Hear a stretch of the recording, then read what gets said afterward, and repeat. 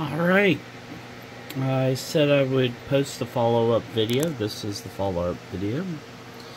I've gotten everything in there.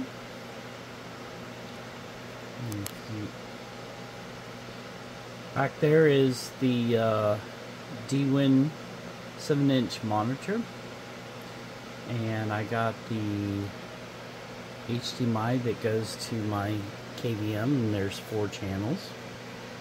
And I got the cables going, so we got it to the PF Sense, the X1 UE2, okay, and then,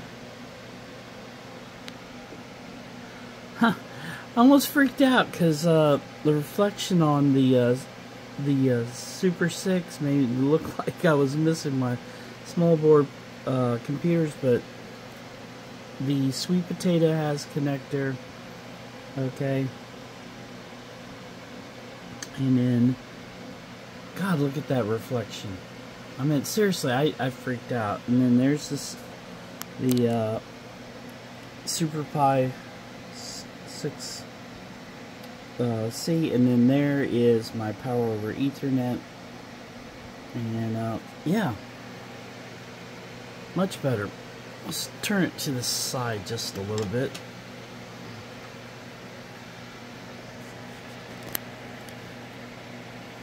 Okay.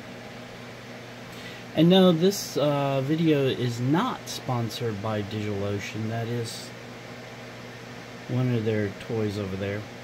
I have all kinds of swag from over the years. And yes, I still use physical media. But anyway, this looks nice.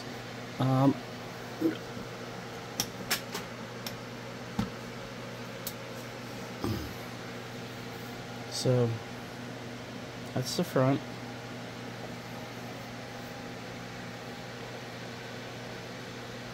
Yep. I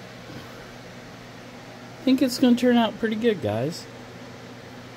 Now, the power cords will be a little bit of a disaster, but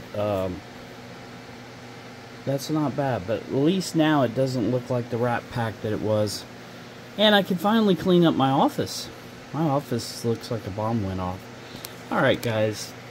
Thank you for watching. Please subscribe. Please tell me if you like this. I know it's not the best cable management in the world, but for this tiny rack, it is. And those little cables behind are kind of hard. But anyway, this is TerrorPUP. Until next time.